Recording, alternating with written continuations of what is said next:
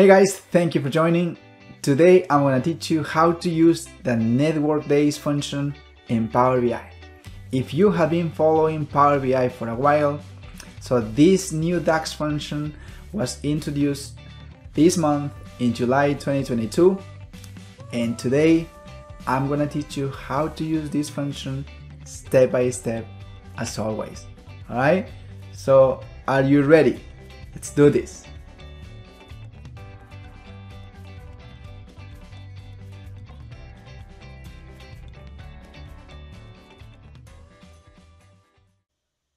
So for today's tutorial, we're going to be covering 2 points. The first point, I'm going to give you more background about this new DAX function in Power BI. And also I have a practical case. I have 3 questions here, and this is going to be really fun, folks. Let's do this. Like it says right here, this function returns the number of whole work days between 2 dates, using parameters to indicate which and how many days are weekend days. Weekend days and any days that are specified as holidays are not considered as work days. Please keep this information in mind. Here is also the syntax. As you guys can see, 4 different pieces here. We have the start date and also end date. These are just self-explanatory. These are the date boundaries. And also we have another component here, another piece called weekend. This is a number between 1 and 17. 1 represents Saturday and Sunday, for example. 2 represents Sunday and Monday. 17 is just Saturday. Just to give you guys an idea about this component here, okay? Holidays, like it says right here, a column table of 1 or more dates that are not part of the working day calendar. Now, folks, let's move on to the next point. 3 questions here, my friends. The first question, find the total business days for 2022. Weekend days are Saturdays and Sundays, and also consider the following holidays as part of the exercise, right? We have New Year's Day, we have Independence Day, Veterans Day, and also Christmas Day. The second question here is also find the average delivery business days for each order in the orders table. Here we need to consider July 4th as a holiday. And the last question that we're going to solve here is to create a table with the number of working days for November. Consider Sunday as the only weekend day and Thanksgiving as a holiday. So please keep this in mind, and let's go to Power BI Desktop to start playing with this awesome new DAX function. Okay, so here we are in Power BI Desktop, and the first question is find the total business days for 2022. Weekend days are Saturdays and Sundays, and also we need to consider 4 holidays, okay? So let's do that. Before we do that, let's explore this model real quick. So we have a table called orders here. Check this out real quick. It's right there. I'm going to share with you this data as well. And we also have another table called dates, which is the calendar table. I'm going to share with you this as well, so no worries about the file. And also we have another table to store measures. And I already have a measure here, which is the average calendar days, okay? And we are using this iterator, average X. So please keep this in mind, and now let's solve the first question. So what we need to do here is to create a measure. So let's do that. Right click here, new measure. So we're going to call this measure 2022 business days. How about that? Okay, let's do that. So let's do that real quick here. And we're going to use this powerful function called Network Days. So let's do that. It's right there. So the start date for this measure is going to be January 1st, right? So let's do that. So we're going to use this format to represent the date here, okay? 2022 January, and also January 1st. There you go.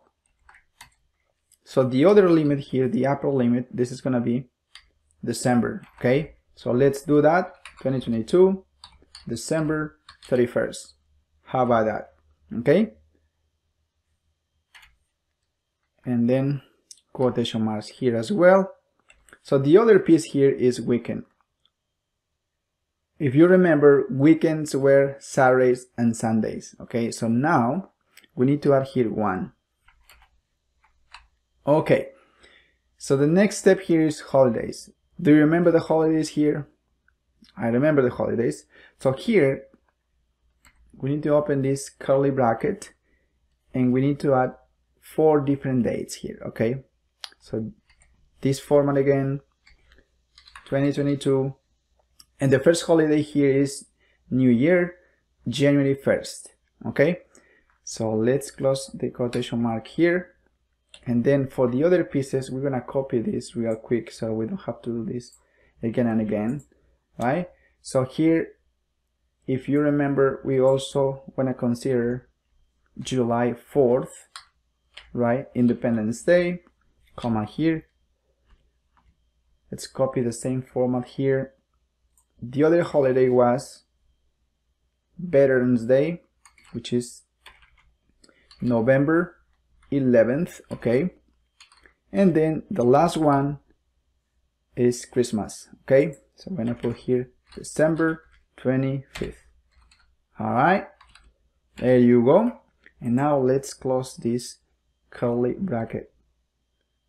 So once we are done with this, close parentheses, hit enter, and let's see what happens. Check this out, my friends. So now this is working perfectly. So let's expand this a little bit more here to visualize better. So let's drag this new measure into this card and let's see what happens. Boom. In 2022, having as a reference those parameters, we have 258 working days. So what do you think? It's working perfectly, my friends. The second question was to find the average delivery business days for each order in the orders table, and we need to consider July 4th as a holiday. Okay, so let's do that. As you can see, this table right here is referencing the orders table. Basically, it is the orders table. And we have area code, order date, and delivery date. So what we're gonna do here is to understand the average delivery days, right? So we can do that as well real quick. So we're gonna create another measure here. Right click, new measure. We're gonna call this average business days, okay? Business day. We're gonna use this function called average X. Why? Because we wanna compute this calculation at a row level. So this is gonna help us to do that. And then here we wanna use the table. Remember the table? It's called orders. It's right there. Select the table, comma here. Now we need to use this powerful DAX function called NETWORKDAYS. There it is. And the next step here is to select the start date. So the start date here is going to be the orders date column. Check this out, my friends. It's right there. And then the end date, this is going to be the delivery date column. So let's see how it works, my friends. There you go. And then for the weekends here, we're going to assume that we are talking about Saturday and Sundays, okay? So it's going to be 1 here. And then we need to exclude here a holiday. Remember that? It was Independence Day, July 4th. So curly bracket here, let's open this. And then we're going to use this format for date. Check this out. 2021 here, July 4th. Okay, so let's close this quotation mark. And then if you explore the data, you can clearly see here that we have 2 years, right? 2021 and 2022. So we're gonna include both here, okay? All right, so copy here, Control C, Control V, and here this is gonna be 2022. And let's close this curly bracket here. Close parentheses for the network days function. And now let's close parentheses for the average X function. Are you guys ready to see what happens? Let's hit enter. It's loading. Perfect. It seems like it's working, folks. So let's duplicate this card. Control C, Control V. Okay, it's right there. And now let's select business days here. This is the measure that we just created. Okay, 3.31, folks. Remember that. Let's duplicate this. Control C, Control V. And we're gonna use the measure that was already in the model. Remember that? This was just the regular average calendar days. Let's drag this into this card and let's see what happens. See? If we don't exclude weekends and holidays, so the average delivery day should be 4.17. But now, because we are excluding weekends and holidays, we are getting just 3.31.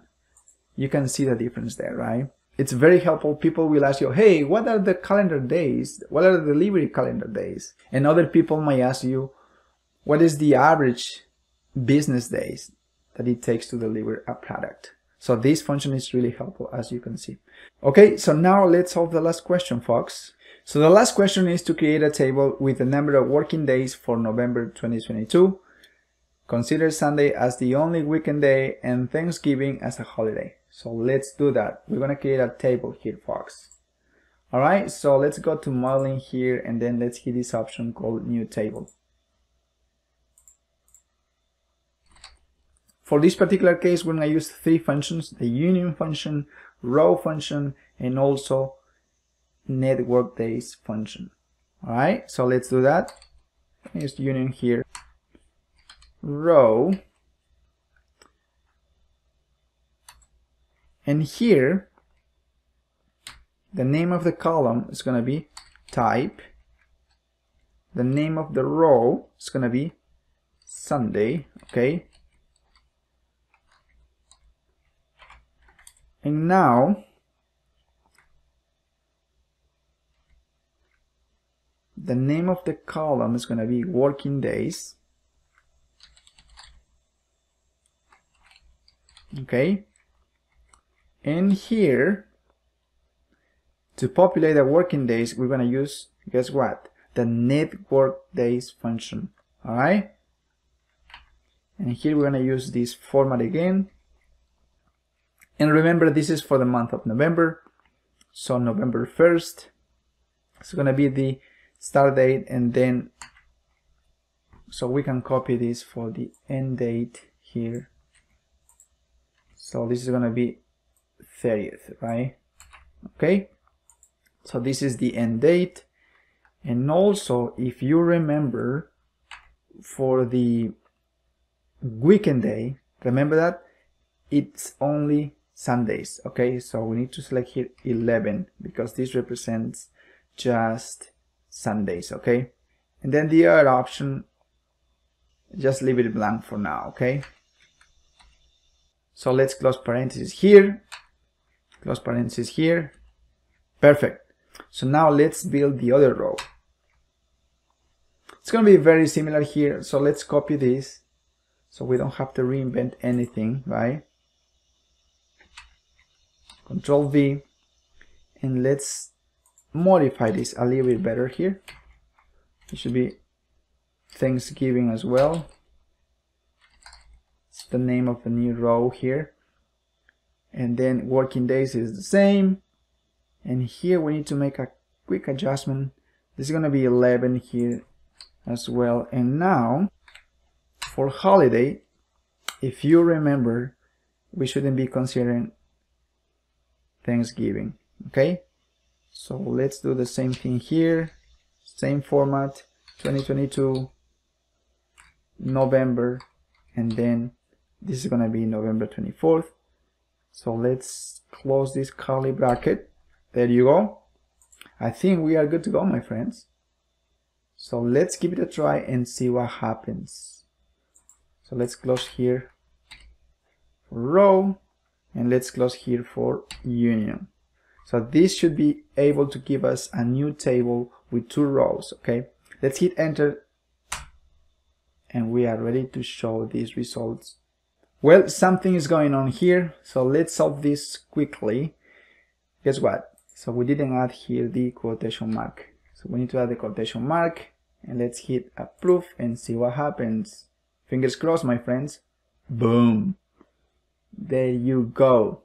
All right, so it works perfectly. Now we can duplicate this if we want. Control C, Control V right here, and let's remove this. Check this out. So we have another table here called November business days, drug type here, and also working days. Boom. So considering Sunday as the only weekday, we have 26 working days in November, and if we are considering Sunday and Thanksgiving, we only have 25 working days in November. How about that? Isn't this awesome? And then you can play with the filters as well. Just for 2021, everything changes, right? Just for 2022, everything changes. And of course, you can add here as well the average, right, to see the result. Check this out. So the business days is going to be here, 3.31, and then the calendar days, the average calendar day is going to be 417, like it says right here in the cards. So what do you guys think? This is an awesome new DAX function, right? Totally agree with you. If you find this content helpful, as always, please leave your questions and comments below, and of course don't forget to subscribe if you don't want to miss anything. Also check this content here. It's really good content about Power BI, so you will master this awesome tool. Alright, see you guys next time.